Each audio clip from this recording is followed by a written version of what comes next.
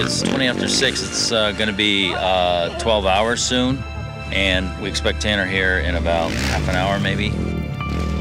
Tanner passed pit 9, which is 10 miles away, at 8:29, and he's not here yet.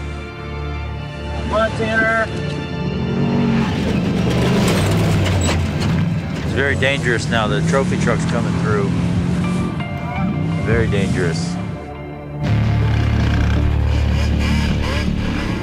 On a 1 to 10 scale, the Baja 1000 is easily a 12. It's 24 to 47 hours of very little sleep, darkness, booby traps, fires on the race course. We could have the best equipment, this and that, and there's elements of this thing that are unknown that sometimes you don't have any control over.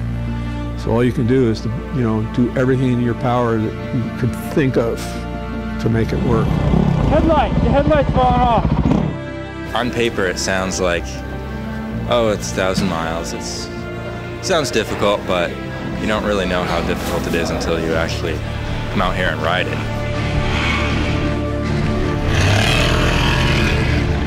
You've got to fight the terrain, you've got to fight fatigue, you've got to fight hypothermia. A lot of the spectators will pile up rocks on the course, try to build jumps, try to deviate the riders, try to cause accidents because they want the mayhem and all the excitement. All the hours of training and practicing and preparation has all come down to this. It's a once-in-a-year deal, and you gotta leave it all there, We are in the middle of the biggest, longest, most grueling, unforgiving race in the world right now.